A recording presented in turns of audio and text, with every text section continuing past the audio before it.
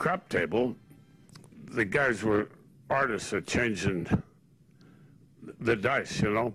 They'd pick them out with a rake and then throw them back to the guy and give him a set of dice that would shoot 11 the first time out, and then he'd change them so he crap every time. The roots of the gambling that flourished in the early 20th century in America go back to America's infancy.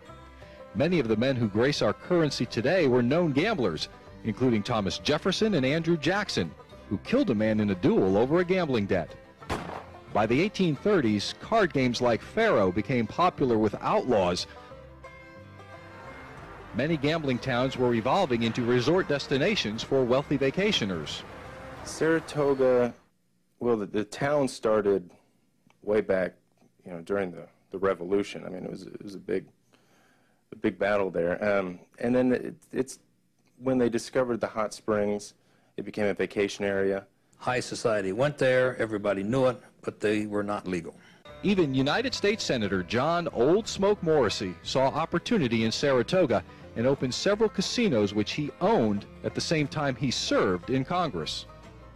It was a very elegant place, and the wealthiest went there. All the generals from the Civil War, the Vanderbilts.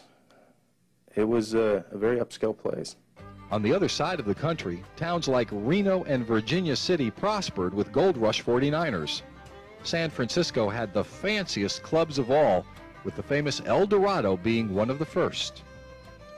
It is said that by 1850, the city had 1,000 legal gambling houses and a population of just 25,000. Folks would come in from the hills and would actually bet gold dust or little nuggets as well as cash. In the 1860s, the California legislature made gambling illegal, but that didn't mean people stopped gambling. It just went underground.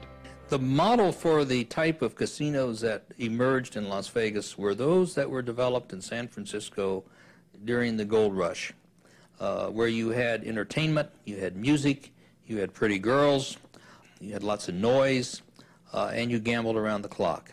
That became the prototype. Many gamblers started their careers when they were very young. This was the case for Russian immigrants Charlie and Emil Resnik, who learned early that hustling was good for fun and profit.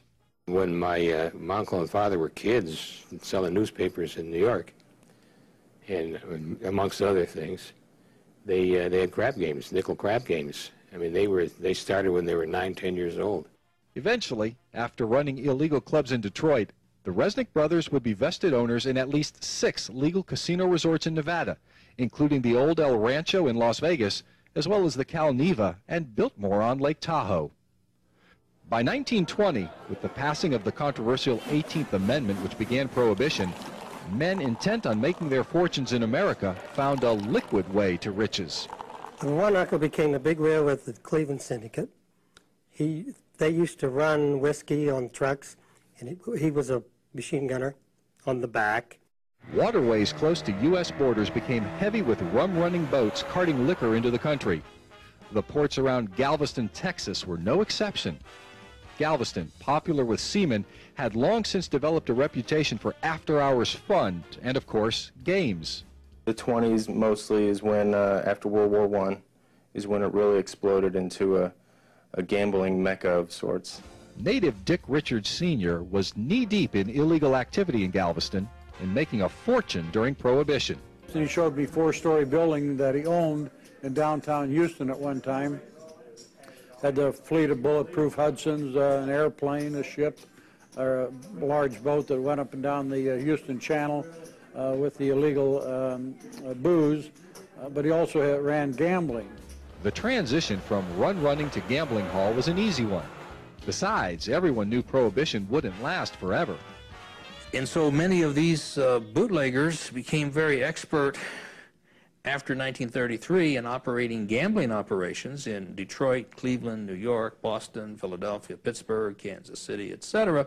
There was a little electric sign above the door. It said Dick's Lamplighter Club. Texas was a dry state, so he was breaking the law 24 hours a day just by serving liquor. He didn't even have to gamble to break the law. It was relatively small. It had just enough room for a bar that I think probably sat about 10 people. There was room for a poker table, a regulation poker table, and a 21 game that was sat in the corner.